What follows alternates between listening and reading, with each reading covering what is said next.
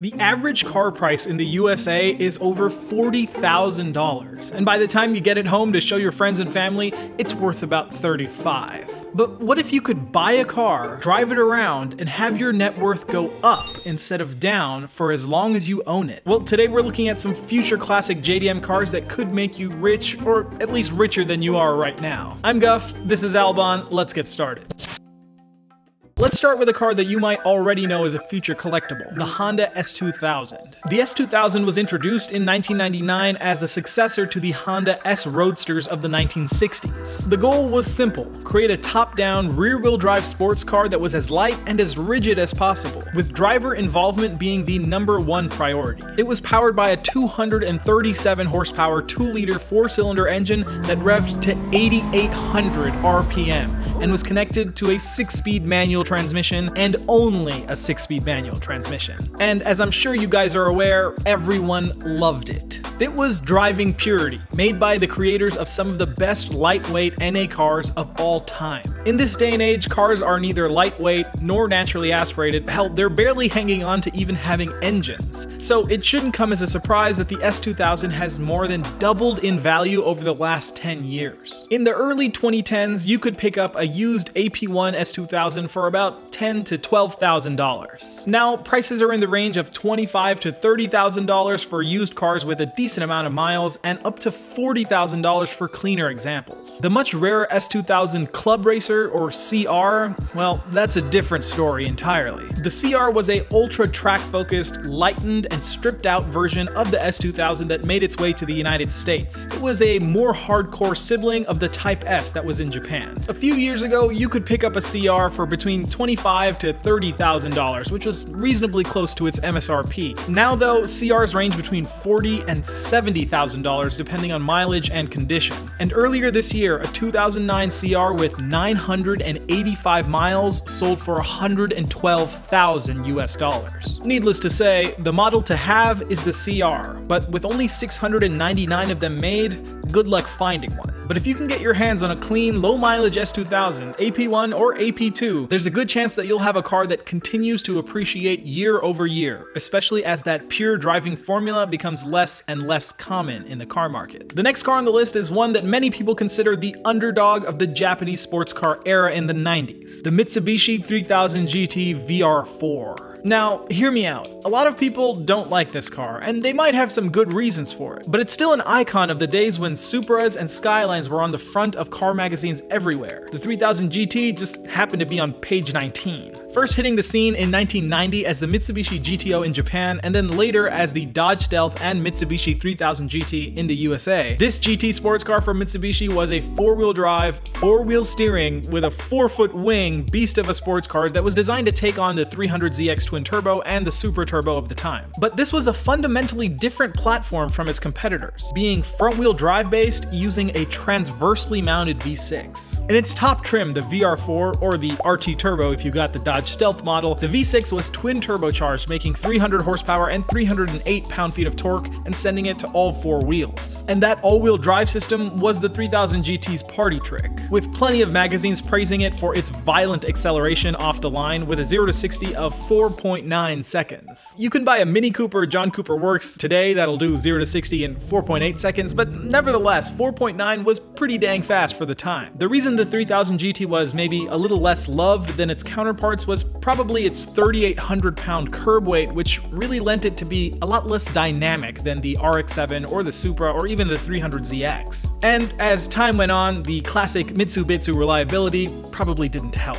Although, truthfully, the 3000 GT wasn't very unreliable, it was just hard to work on, considering that they crammed an entire twin-turbo V6 and transaxle sideways in a fairly compact engine bay. Regardless though, 3000 GTs were not considered very valuable. 10 years ago, you could pick up a clean VR4 or RT Turbo Stealth for about $8,000 to $12,000 depending on mileage and condition. Now, low-mileage cars sell between $16,000 and even $40,000 for the very clean low-mileage Concourse spec models, with the average clean car in the low $20,000 range. And while it may not have the glamorous 6-digit sales of the Supra, Skyline, and NSX, the 3000 GT is definitely trending up in value. And with only 16,000 VR4s made and under 10,000 RT Turbos turbos made, they're certainly special enough to be considered a genuine classic car one day. The third car on the list is a proper supercar. Mid-engined, lightweight, rear-wheel drive, and faster down the quarter mile than a Mark IV Supra Turbo. Nope, I'm not talking about a Ferrari 355. I'm talking about the Toyota MR2 Turbo, specifically the second generation SW20 MR2 Turbo, which was introduced in 1989 as a more civilized and grown-up version of the original Toyota midship runabout. This baby supercar had the basic front-wheel drive inline-4, but mounted in the middle of the car, powering the rear wheels. The base model was either a 3S or 5S naturally aspirated engine making about 130 horsepower, but the full-fat MR2 Turbo had a 3S GTE making 200 horsepower, all in a chassis that weighed well under 3,000 pounds. By the way, I wasn't kidding about the quarter mile times. The 1993 MR2 GTS Turbo, which made about 250 horsepower, rocketed down the quarter mile in 13.1 seconds, which made it just faster than the Supra Turbo at the time. And at a retail price of $25,000, it was half the money of the Supra too. In the used market about a decade ago, you could find pretty clean MR2 Turbos for about $10,000, with pristine models going for between $12,000 and $15,000. Fast forward to now, and the market has crept up, with higher mileage cars now occupying that $15,000 range, and clean cars going for $20,000, $30,000, sometimes even $40,000 US dollars. There were 33,000 SW20 MR2s made total, with the turbos being just a fraction of that. Hardtop turbos were the rarest of the bunch, with some reports saying that as few as 10 were made for the 1995 model year. So if you happen to stumble across one, buy it. And if you're not gonna buy it, send it to me, because I'll buy it. Fourth on the list is another Mitsubishi. It's crazy to think that a company like Mitsubishi, which very recently went bankrupt and then was bought by Nissan, who is now kind of going bankrupt, used to make some of the best sports cars on the market in the 80s and 90s. You might think I'm talking about the Lancer Evolution, but no, I'm talking about something even more rare than that. The Mitsubishi Galant VR4. This Mitsubishi was easily one of the coolest sleepers of the 1990s. Produced in only 91 and 92 for the US market, the Galant VR4 was your dad's Galant, but with an entire Lancer Evolution drivetrain. Yeah, I'm talking about the 240 horsepower 4G63 turbo and the rally-bred all-wheel drive system. And this had real pedigree, because the Galant VR4 was a homologation special for Group A Rally, where the Galant rally car took 6 victories before Mitsubishi decided to switch over to the Lancer platform. In its short 2-year lifespan, 3,009 Galant VR4s were made for the United States market, with only 5,000 being made worldwide total. This makes it one of the rarest cars on this list, and in my opinion, the most undervalued. Every single car has a serialized plaque denoting which number of production it is. And here's the kicker. 10 years ago, you could get a Galant VR4 in okay condition for $4,000 or $5,000. Nowadays,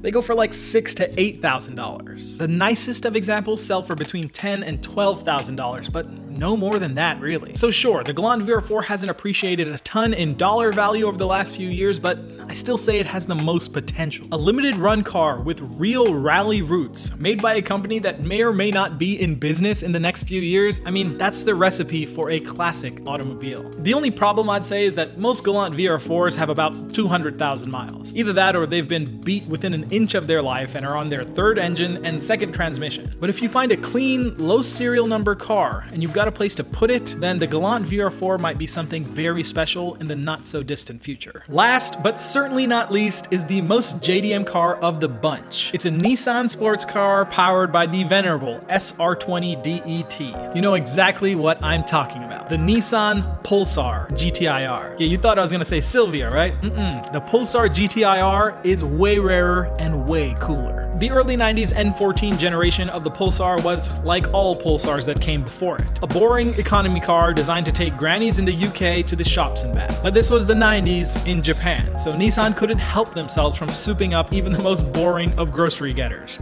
And thus, the Pulsar GTI-R was born. Like the Galant VR4, the GTI-R was a homologation special for Group A Rally. At its most basic, it was just a Pulsar hatchback, but with a 227 horsepower SR20 DET connected to an Atessa all-wheel drive system. Yes, Atessa, just like the Skyline GTR, Pulsar, but this one was tuned for rally. And to make sure your neighbors knew that it wasn't just a regular Pulsar, Nissan gave the GTI-R a huge spoiler and a hood scoop that was basically the size of the entire hood. This rally-inspired look, combined with the impressive all-wheel drive system, earned the GTI-R the name Baby Skyline. This is, in my opinion, one of the coolest Nissans ever made, and in usual fashion with cool things in Japan, we didn't get it in the United States. They made just about 14,000 Pulsar GTI-Rs for the Japanese market and 771 Nissan Sunny GTI-Rs for the UK market, which makes it the rarest of the group. But this is Nissan after all, and Nissan loves their special editions. So Nismo got their hands on the Pulsar and made a special 21-car run of the Nismo GTI-R with rally suspension, LSDs, chassis tuning, and a full roll cage. This was the only hotted up Pulsar that Nissan ever made, and it represents such an interesting time in Japanese car history where every manufacturer was so devoted to racing that they would take even the most pedestrian cars and give them the full race car treatment. Now, with these cars only recently being exported to the USA,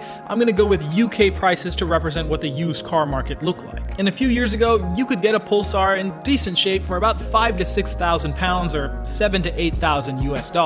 UK spec Sunny GTI-Rs were about $10,000 if they were in really good condition. But now with US import restrictions lifted for all model years of the GTI-R, cars that are landed in the United States are between $12,000 and $15,000 depending on mileage, with the occasional $20,000 sale for a exceptionally low mileage car. Now, a lot of you guys know I don't really like Nissans, but I really want one of these. This and a Celica GT4 because they represent one of the coolest periods in Japanese car history ever. And a Pulsar GTI-R right now is reasonably affordable. And while I don't see these things hugely appreciating in value right now, unless you have a Nismo, a limited production rally rocket like this probably isn't going down in value anytime soon. So then, are you still gonna spend $40,000 buying a crossover? Or are you going to be a JDM hero and buy one of or maybe all of these amazing machines? Let me know in the comments below and let me know if there are any cars that I missed. And of course, a word of warning, this isn't financial advice, and there's no guarantee that the world economy doesn't take a dump tomorrow and your shiny new S2000 is worth pennies on the dollar. So do some real research before buying anything. And don't forget to check out our NSX video below to learn how those cars became worth $500,000. I'll see you guys next time.